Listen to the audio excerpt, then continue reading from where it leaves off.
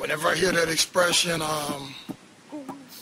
15 minutes of fame, the first thing I think about nowadays is Nicki Minaj. How's she still out there?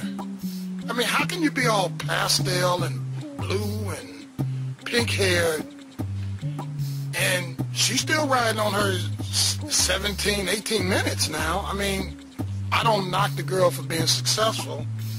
That's cool, but come on. I mean, we know she out Kim, Lil' Kim. She did that, but damn, I mean, she's just out there, and out there a little too much, in my opinion.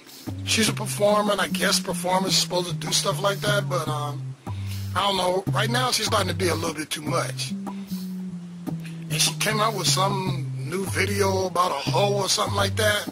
I mean, come on. 15 minutes of fame. She's headed to her 20th minute of fame. And it don't look like, I don't know. Somebody should be taking her place. Maybe not next summer or something. She's still out there. I mean, she's running hard. I mean, pink hair, blue hair. Oh well.